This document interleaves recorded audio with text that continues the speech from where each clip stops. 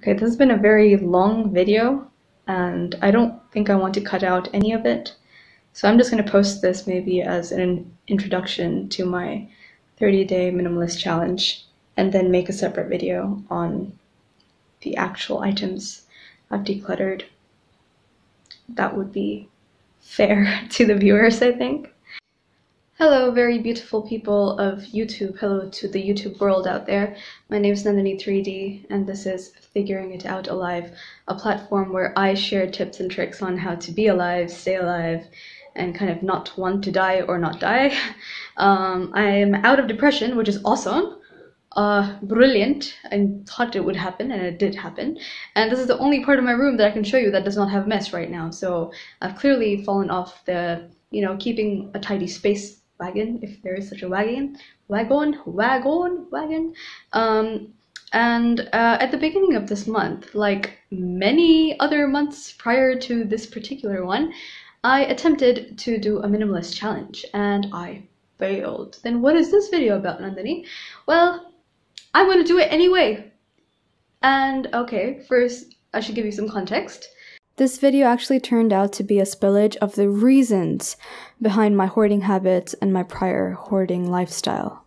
The actual video of the items I got rid of in this month's minimalist challenge are in a separate video, which shall be released right after this one, so it'll be the next video. And I shall also offer my apologies for all the background noise and for my sweaty face. I'm sweating for my art, which is this video.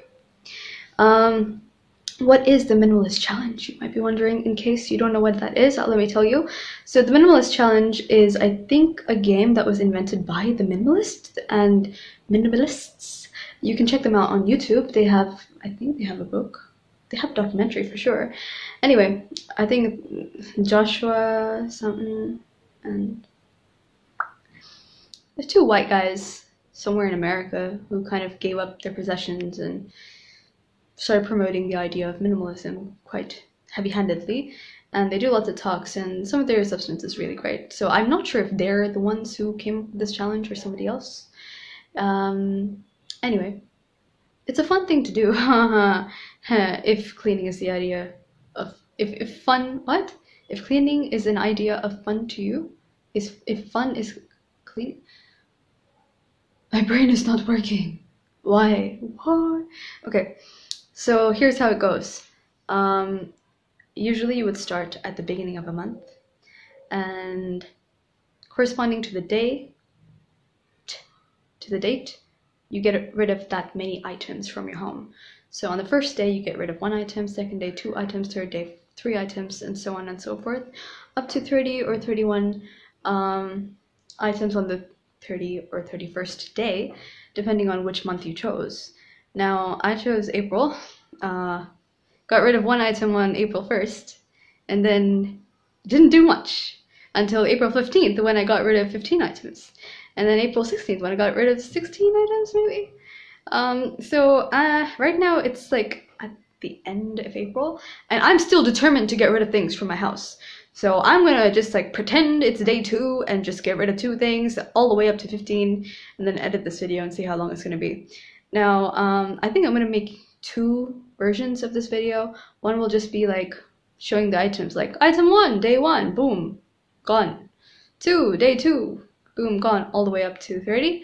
And then I might make another video which has me giving reasons for me throwing away items, because some of these are very usable, which is why they have been occupying a lot of space in my house as well as my mind. But it really is time to let them go. And I have so many things. I have such an excessive amount of things. I am a true hoarder, or I was anyway. And even these days, I've been, getting back to my old hoarding tendencies, if I'm being honest. Oh, I think you saw a bit of mess in the background. A rolled up carpet. Yes, so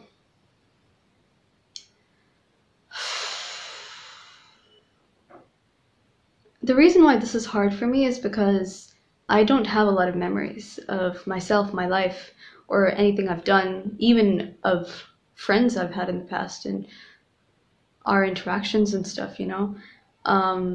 And you might be wondering, yo, what the hell? How do you not have any memories? And thanks to YouTube, I found out that several, like, you know, a large, no, a percentage of people, that's a nice way to put it, because I don't know whether it's a large percent or a small percentage, but some people who have suffered from depression tend not to have a lot of memories or store a lot of memories during their time of depression. And for me, that was all of my teen years. And so I've always like retained every document and everything, just so that I can look back at it and remember. And as I've been going through this process of trying to get rid of my possessions, actually, I've been seeing things that I completely forgot, you know, holidays I took that I don't even think about or remember. But another thing I've been accepting, or trying to transition into, I should say, is completely letting go of my past and trying to create a future for myself. This is quite difficult because these days I'm okay with my present. These days I am. But a month ago I wasn't. And who knows what the future is going to be like, right? So quite often I like to think back to my younger days, and I feel really proud of my old accomplishments, and I think certain facts that just happened to happen when I was younger were cool, even though I didn't actively make them happen, you know, or like I can't really credit myself or my abilities. For example, like some sort of school trip to some place. I thought that was super cool, and it's one of my cooler experiences in life.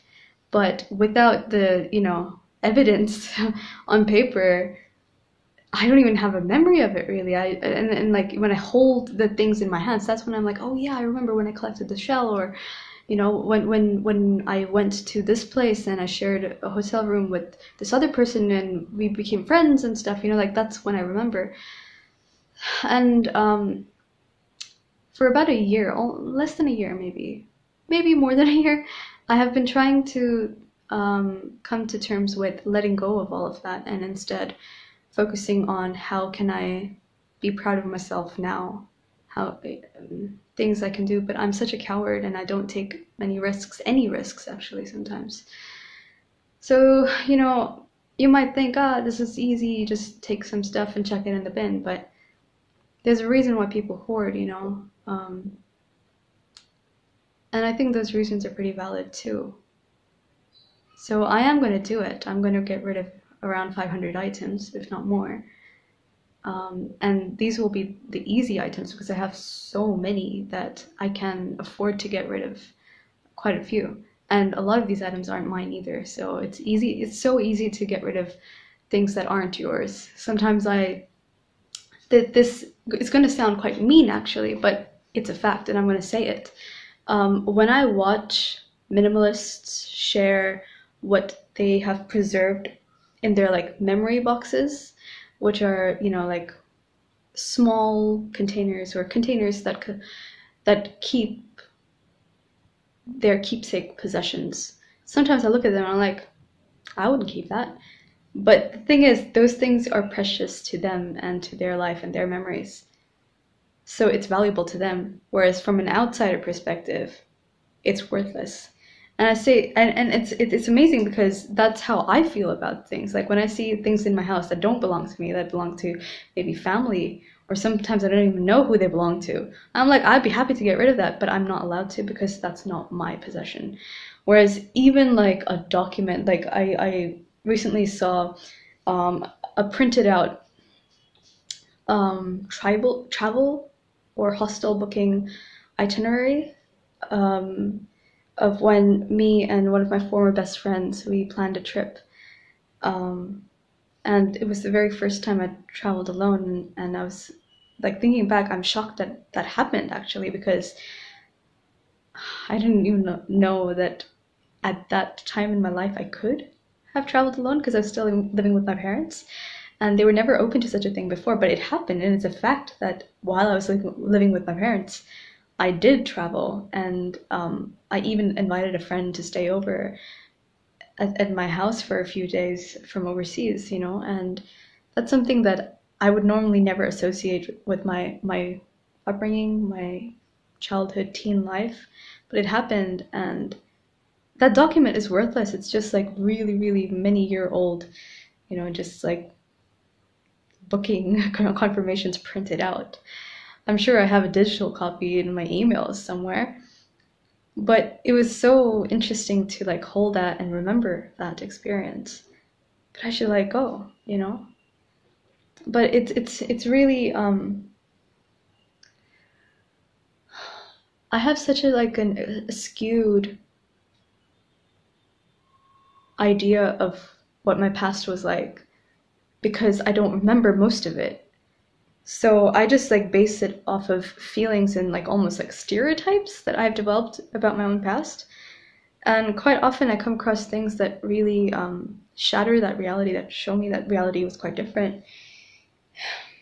So it's one of these things that, I will let go of them, of these things. But if anyone was to ever ask me, yo, what was your life like? They ought to be satisfied with my response, which will very clearly say that I don't remember, man. I don't remember my childhood or teen years. Hopefully I'll remember my 20s. Hopefully. So coming back to the reason why I even mentioned that document itinerary in the first place, that is actually such a worthless item, but I, hesitate to part with it because I feel like in a couple of years, if I don't have it with me, I will completely forget about the whole thing.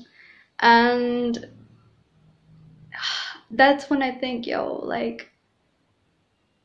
materials are so subjective, and there's this one quote that Jay Shetty said that he got from the Bhagavad Gita.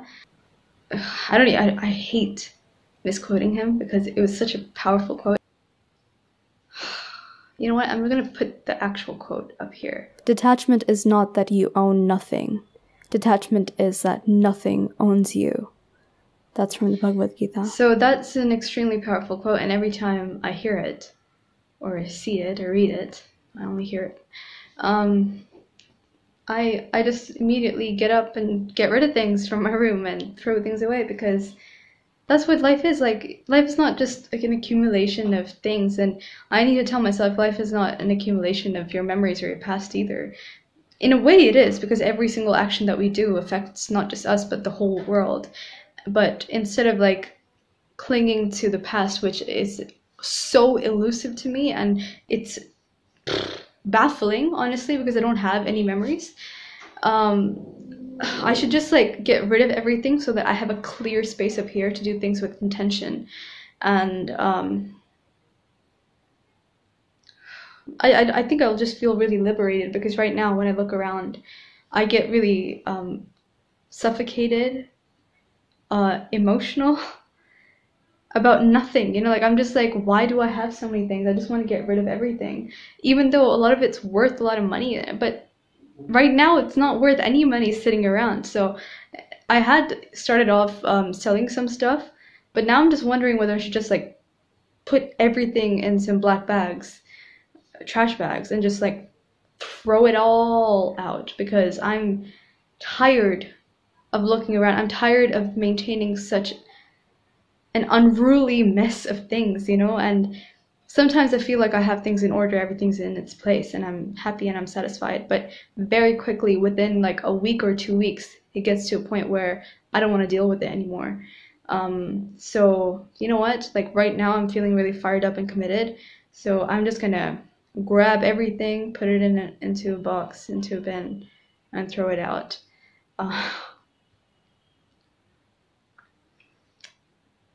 That I'm almost willing to commit to doing a 30-day minimalist challenge for the rest of the year. So in the next couple of weeks, I'm going to start editing these videos and putting them up. That will be April's stash of things I'm getting rid of. And then I'll do another one for May, and then I'll do another one for June, July, August, September, October, November, and December. And it'll be interesting to track the progress and see, like right now, I don't even know how to talk about this. You know, I've just been rambling on about nothing, seemingly nothing, with lots of white hairs showing and sweaty faces and pimples that have reappeared. So I need to do another water fast. Ah, this is a mess. My life is a mess. And normally, like, I just watched the video back, the one that I recorded previously, and I was like, wow, what a mess. I have to like put something else on it, which is why I'm recording this clip right here. But I'm gonna just put this out there. I'm just gonna put it out there, and hopefully, as I declutter my life and my mind and my space, I will have more clarity when I speak in front of you as well. That's my hope. I think it's gonna happen. It's just gonna take a lot of work and consistent work as well. This month I'm fluking it, man. I'm getting rid of things, but it's just like it's not a true minimalist challenge, because that develops a discipline to like every day, like, you know, like spend some time every single day assessing your surroundings and being conscious of, you know, what you choose to keep and what you get rid of. I'm sure that that process looks like, you know, picking an object up and maybe putting it back and thinking to yourself, you know what, in a week from now, if I haven't used it, if I still feel unsure about it, then I'll get rid of it. I want to develop that discipline. So maybe I'll do that next month. Maybe. I'll try. I will. Because I'm sick and tired of it, man. I want to live with nothing. I want to have just a small number of items that I do use. And the fact is, I don't actually use a small number of items. There are quite a few items that I use, but even if I was to just keep those and get rid of everything else, life would be so much more freeing. I've talked on forever. Okay, I'm gonna shut up now and put this mess of a video up. The concluding point is that when I watch videos of other people sharing their most valuable items in terms of like emotional attachment, they have one box per person in their family or something, and they never allow that box to overflow. Now, I need to become very picky and choosy with the items that I want to keep and that I want to remember, which to me does not mean keeping items and remembering them. It means to me what in my past is valuable enough to not forget, because I've forgotten all of it, or to not remember again, or to remember again, you know, like because everything else I will never remember. I'm sure of it. So what's valuable enough to remember from my past and to kind of keep, you know? Maybe it might even be something that's a very negative memory that I think I ought to hold on to. Because I don't think life is all just rainbows and happiness, you know? Like, life is tough, life is hard as well. And I don't want to color my past in a weird way. I've always wanted a sense of reality. But without a memory, there is no sense of reality.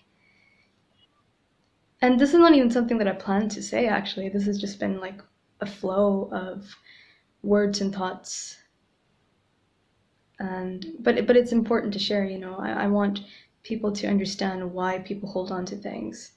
Something as worthless as 5-year-old, 5+-year-old printout of some train bookings and hostel booking confirmations, you know, like, yeah. Anyway, I hope you have an excellent day.